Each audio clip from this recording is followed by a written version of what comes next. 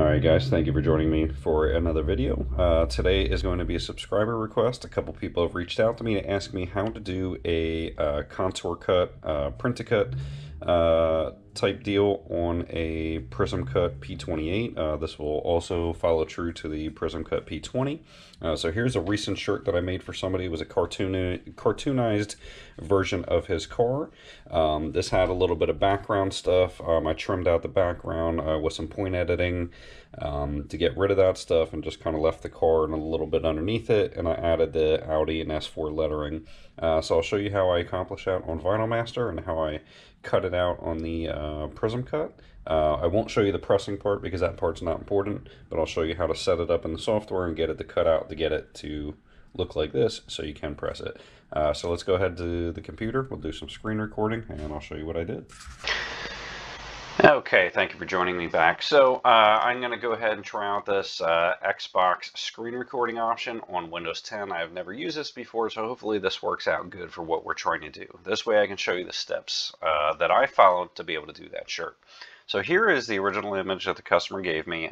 He wanted his B5S4 on a shirt, and this is exactly what he gave me. Somebody must have cartoonized this for him, which is pretty cool. The thing I don't like is the background. So when you do a print to cut, you can't, I don't think you'll be able to contour this, but now that I think about it, it may actually grab the, no, I don't think it'll grab the contour because it has a background. So you're going to have the image separated from a background. I don't like cutting squares and pressing squares on shirts. I'll show you what they look like. I've done that before. I was able to contour cut, and I just don't like what it looks like. So what I did was I went in Inkscape. I used the Bezier tool, I think it's called, and basically just created points all around the car. You're going to see I did not do this perfectly. There's a little bit of jagged edges here and there, but you saw what the result came like on the shirt. I am no pro by any means at photo editing or creating designs. I'm extremely novice, so I'm pretty happy how this came out. But nonetheless, so I removed the background. I did like the gray drop shadow, so I kept that on there. That was cool. So that was the image I was starting with. The next thing, the customer wanted some kind of text that said Audi S4. For people that didn't know what an Audi S4 was, that's that's what he wanted. So here's the image. I added just a plain text. I forget what text that was, but I added the Audi S4, kind of worked around it, and this is what I liked as far as the design. All right, let's try this again. So the Xbox screen recording software did not work. It took the audio and did not move around the screens. Apparently you can only record certain things with that. So now we're going to kick back to the GoPro. I'm going to apologize ahead of time for the quality. It sucks doing it this way, but this is the only way I'm going to be able to get you the video at this point, I guess. So I went ahead and redid the image. I already deleted it thinking the video was done. I had to go ahead and redo it. Had the image back up here, added the lettering, got the coloring as close as I could. Again, for that purposes, it doesn't matter because now I'm just showing the contour cut. You're going to see in the background here, I added the registration marks to the page. How I did that is I went up to the Apple and I selected Contour Cut Wizard, and you're going to see here there's an option here for page marks. If you uncheck that, it kind of throws everything out of whack. Put the page marks on, make your life easy. It gives you a better judgment of the size of your image and how this is outside of the sheet. So I couldn't figure out how to adjust this after the fact, after you traced it, because the trace separates from the image. So what we're going to do is, I'm just going to do this before I trace, and we're going to shrink this down and get this to fit within these registration marks because that is important.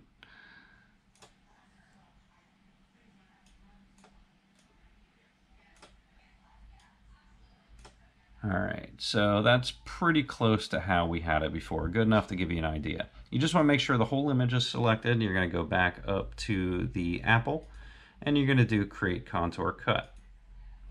Alright, it's going to bring up a screen like this. You're going to see, and again, if you can pick this up on the GoPro, it automatically did the contour around the lettering, but it did not do around the image. So that's where this pop-up comes up. It says, images detected. Do you wish to include them in auto trace? You want to do yes. Now it's going to come up with a picture of the car itself. Don't freak out, it didn't remove everything. As long as you have everything grouped, it's good to go. However, it's got to do the contour of the car. So now you're going to go ahead and you're going to do trace, and it's going to create the vector and trace around that car. You're going to see a blue line around it. You're going to do apply. Now, which may be kind of hard to see, but it did apply the trace line around the car, and it has the lettering. For lettering, you want to make sure you always have keep holes checked. If you don't, it is not going to do the D, the A, the 4, and then, you know, it's not going to look right when you cut it out. And it's just going to keep that background. So we already did keep holes. We're going to go ahead and do accept. And if you can tell here, which is going to be hard to do on the camera, it does have the contour cut line around the image. So now everything fits, everything's scaled properly, image is selected, and that's where you're going to go up to the apple again, and you're going to do contour cut wizard.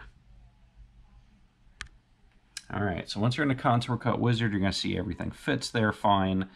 This is where you want to do your actual print. So I forget what the default was, but I did mine a print direct, and then I selected my printer, which you can see is a OfficeJet Pro 8600. The only thing I really changed is essentially I just went up to properties and selected the quality settings as best and just did okay. How much of a difference that made in the image quality, I don't know, but I felt like it was something that was a good idea to do. All right, so we'll just go OK to save the settings, and then you will go ahead and do the print. All right, so now we're going to go to the printing process. We're going to go ahead and hit print. And you're going to see it changes this down here to cut now. So now what's going to happen is this printer up here, you're going to see the printout shoot out here in a minute. And I'm going to apologize for the mess ahead of time. This is a multitasking office. I got a lot of shit going on here, so it is a mess. So you're gonna see this comes out pretty quickly. Actually it may take a little bit longer because I changed it to best, but this should come out here in a few seconds, and then you're gonna see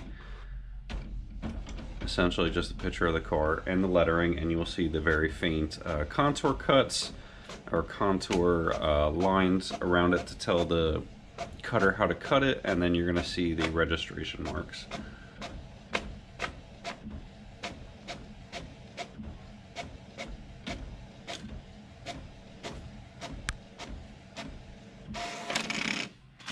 Okay, so essentially this is what the image looks like. Again, we knew this is what it was going to look like. Very faintly you can see the lines around. So now we're going to get to the point where we're going to feed it into the cutter. So we'll go ahead back to screen recording, and I'll show you how that works, and then we'll go back to the camera. We have our printed image. You're going to go ahead and do cut, and then that's going to give you instructions for what to do on the cutter. So we'll go ahead and click that. And then here it's going to tell you how to place your image on the sheet and how to feed it into the cutter. You're going to see it's going to tell you right here to align your cut head with that furthermost right bottom registration mark. And then it's going to show you, you know, how to do it right there. And again, you're going to have a camera. I really don't understand how the camera stuff works yet. I haven't used this that much. But you can use that for calibrating. So let's go over to the device over here, and I'm going to show you how I set it up and how it cuts. All right, so we got our cutting mat here. You absolutely want to use a cutting mat for this. The paper is probably going to be, again, this is just regular paper, but I know that the other stuff I used, and I'll show you guys that in a minute, is very thin. Yes, it does have a backing paper, but it will be a nightmare to work with. So this is one of those occasions that I do say absolutely use the cutting mat. So again, you're going to see it's going to say do it arrow down. All right, so right there, feed it arrow down. So flip it around here, and I like to just use one of these lines here to line up in the cut grid to make sure I'm safe. Not safe, make sure I'm straight. And let's move the cutter out a little bit. And you're going to use your up arrows to kind of get the registration mark kind of where you want it, and you're going to move your head.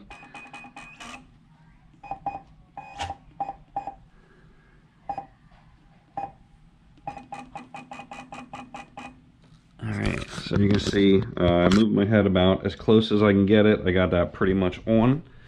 We'll go ahead and do next.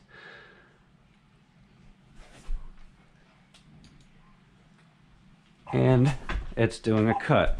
So now what it's going to do is it's going to find its registration marks, and you can see the camera and the light on there. It's actually zooming and finding its registration marks. You're going to see on the screen here, it's capturing those registration marks, and now it's going to start doing its cutting.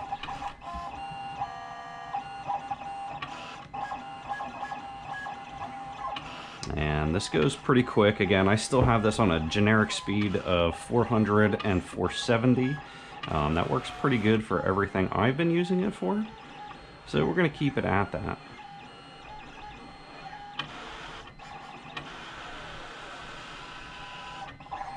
Alright, and now it's going to go around the contour cut of the car, obviously.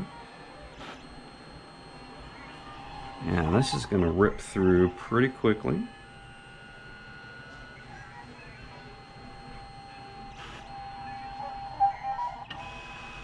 And I think it's just going to finish up the 4. Yep.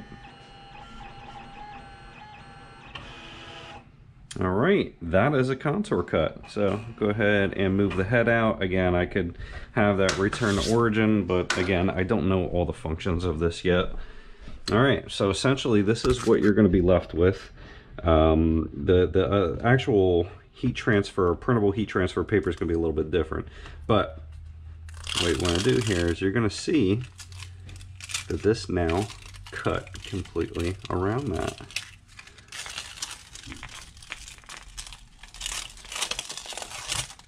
Alright, and we have a pick here where you can pick out the centers of your letters.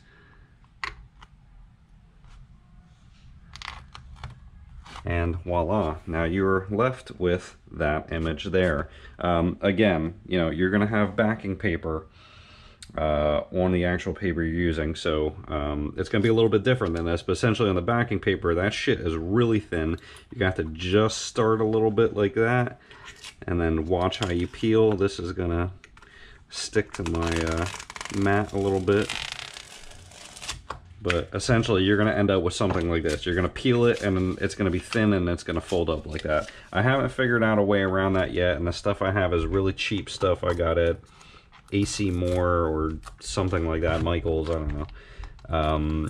So I haven't bought anything good online yet, but you're gonna see it individually did your letters. This part sucked. This is why I wanted to do a bubble or something around it and keep it as just a solid image, because trying to place these letters, again, really blew, because these things were basically folding up like that on the shirt, and I guess I probably could have put a piece of transfer paper or the plastic from some Caesar heat transfer vinyl on it to hold it down, but I didn't. Again, it was the first time I was doing it, and things I learned from, so I will be modifying my process a little bit. But other than that, you can see that it is done on the screen. It gives you an option to recut or done. Go ahead and do done, and boom, you got your contour cut. So I'm not sure what more I can say on this, guys. I found that pretty straightforward using that process. You guys might have better processes. I don't always know exactly what I'm doing. I don't always have time to look up videos, so I kind of just tinker with stuff and figure it out. If you guys have better suggestions for how to do this, or if you found better ways to do this or more accurate ways to do this, please comment down below, let me know. If this was useful, again, please comment down below and let me know. If there's anything specific you want to see with this Prismcut, let me know. I'll try my hardest to make those videos. Like I said, this one was a subscriber request. Again, nonetheless, I hope this was useful. This was a quick video. If you like this, please comment down below. I'm going to go ahead and post this up on the US Cutter forums as well. Anything else you guys want to see with this, please let me know, and I would be obliged to make the video. So thanks for watching. We'll catch you on the next one.